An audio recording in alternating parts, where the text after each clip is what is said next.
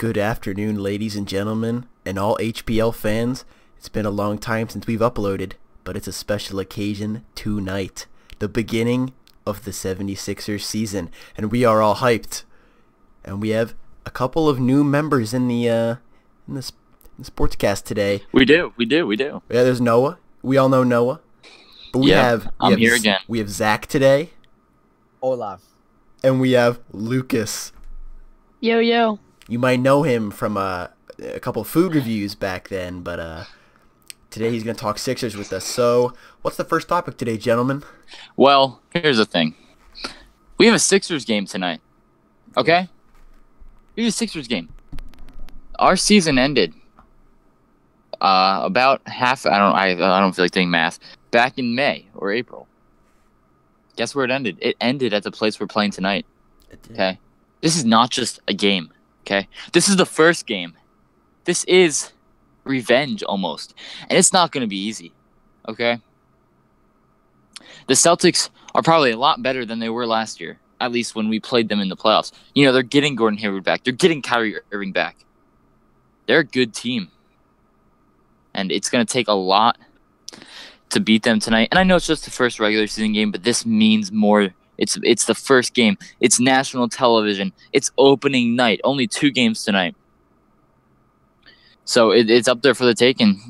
Sixers want to come out, make a statement early on. They can do that. Or they can lose to Boston, and I don't think anyone would be surprised. So. And also, you got to realize that their bench is much better than ours. They have Terry Rozier, Marcus Smart. They also got Robert Williams coming off their bench. We got TJ McConnell. They have Jaylen Brown coming off the bench too. Well, is Tatum starting or is Brown starting? Tatum starts. Oh, okay. That's a scary Who's going to be their starting shooting guard? They just have so many different weapons. Like, it's impossible to get stops. They're all forwards. Now, what I see, the Sixers' key to winning this game is contesting threes and making sure that you do not turn the ball over. Because we're a young team, we're going to make a lot of mistakes this first game. Can we say we're a young team, though? Are we a young team anymore? Like, yes, we're still Yes, we're still... Our 3 best players are under 25. Okay, no, They have to be a young team. That we're a younger team than most, but at the same time, we can't be making plays anymore. This team, with most of the young players that you're calling young players, have played in 2 playoff series already. They've played a whole season last year, and I know Fultz hasn't played really, but that's only one guy. No, I think this is the last year they can be called a young team. Yeah. This is the last season. Is this Embiid's, playing-wise, 3rd season? Yes. Yeah. It's Simmons' 2nd, and Fultz is, I'll say 1.5. Yeah. Because I don't count last season as a real season, but really, we're going to see a totally different Embiid possibly tonight. We're going to see bully ball Embiid. Hopefully. Yeah, we're going to see MVP Joel Embiid. He said he's going to win MVP. If he says something, it's going to happen. I would not agree with that. He said they were going to make the playoffs 2 years ago, and they didn't make the playoffs. So I don't know. You're just a hater. That's all it is. No, I wouldn't say that. I'm just saying that they can't be committing turnovers like they did last season, because that was so bad last season. Those turnovers were awful. They were probably the worst in the league. I think that we would have won that playoff season, that series, if Ben Simmons had a shot. Yeah. If we had Fultz playing, they just left him open. I wouldn't agree with that. I don't think if Fultz played, we would have won the series. We had chances, Yeah. Like when Ben Simmons missed the wide open dunk. Yeah. Going back. And also, you got to forget, we lost 2 of those games because of bad turnovers in the last seconds. Right. If we don't make those turnovers, it's 2-2 in the series. We almost won Game 3. Game 3 was where Bellinelli hit that corner 2 to tie it up. If it would have been a 3, then they would have won Game 3. And then Game 4, I think they would have won that as well. And then all of a sudden, you have a 2-2 tied series. And that game in Boston, that was also a frustrating game. I don't really remember it completely, but I do remember it being very close. And Sixers had a ton of opportunities, and they should have won. But they didn't. They just didn't play well enough. So I mean, and And we Celtics were could- the better team. And we could have beaten the Cavs in the Eastern Conference Finals. So Yeah, that's very possible. I don't think so. It's possible. But the Celtics look better than us, and then the LeBron was just on another level. Well, I mean, all we know is the Cavs won't be there this year. Yeah, they're not. Oh, They're not yeah. going to make the playoffs. They're not making the playoffs. yeah. I can see them being a 9 seed. Nah, I Even think though they'll. there is no 9 seed. Well, no, like being the 9th team in the conference, but I could see them getting in at like 7 or 8. Yeah, with I don't Kevin know. Love. We're not talking about Sixers. that. We're talking about the Sixers. The Sixers need to get to the first or second seed this season because I don't think the Raptors are going to win that many games. I don't think the Celtics. The are gonna win- Raptors. The The Raptors. Raptors will Kawhi? be pretty Kawhi. good. No, but the Raptors need to adjust because they just lost DeMar DeRozan, who was like Yeah, kind of their here's carry. the thing, though. Kawhi Leonard is a better basketball player than DeMar DeRozan. True. Okay. Yeah, but the Raptors Yeah. also gave up some depth trading for him. They did, but I mean, Kyle Lowry and Kawhi They, Leonard. they should have traded Lowry. I don't understand why you'd keep Lowry. Yeah, that's actually a smart move. Like, Kyle Lowry, he's older and he's worse. Look at DeMar DeRozan was young. He's getting his. He's younger. He's starting to hit his 3, and his defense is incredible.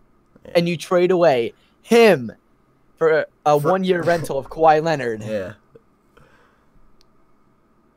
But for tonight's game, what players need to step up for the Sixers to win this? 'Cause it's not going to be easy. I think Robert Covington needs to step up. I agree. He was missing a lot of shots in the playoffs that he should have made. Yeah, his Yeah. decision making is not very good. Yeah, he likes to pull those contested threes. I think we should trade Robert Covington and Dario Saric for something No. better. I like Dario. Don't trade Dario.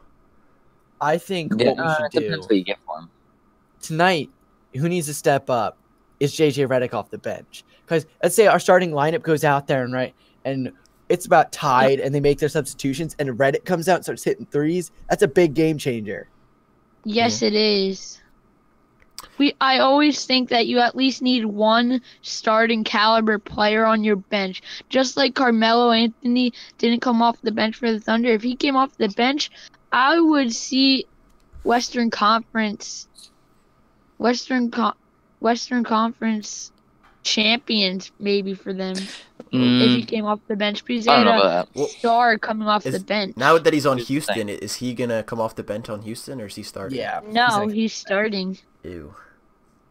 Well, I think someone who needs to, I don't know, step it up. But I think if you get a nice performance, maybe like 8 to 12 points out of Landry Shamet, I think maybe he hits a couple threes. I think that could bode very well for the Sixers tonight. Yeah. You know, just some of those Yeah. guys coming off the bench. I don't know if Korkmaz is going to get any minutes, but if he does, maybe he comes in, provides a spark. I think that's really important for the guys on the bench to provide those sparks when the team needs them. When it's not going well, or the offense is hit a skid and they just can't score. That the bench players come in and they provide a spark for a couple minutes. Yeah, and then I they get feel them back like in the game.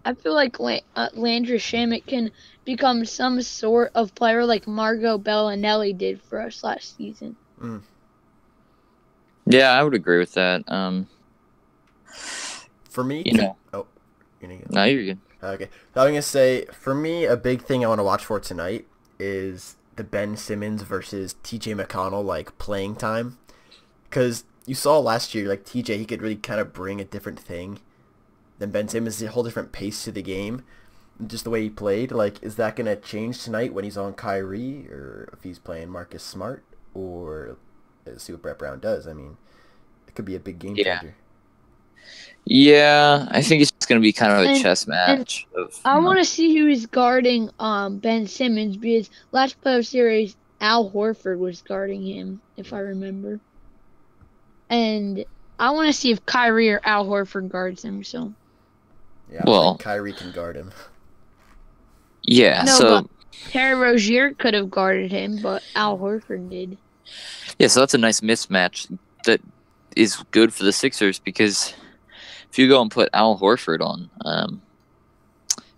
on Ben Simmons, then you have to put someone else on Embiid. And now they do have Robert Williams, which is going to help them. But you put Robert Williams in there, now you got two big men in the lineup. And I know that Horford can shoot threes.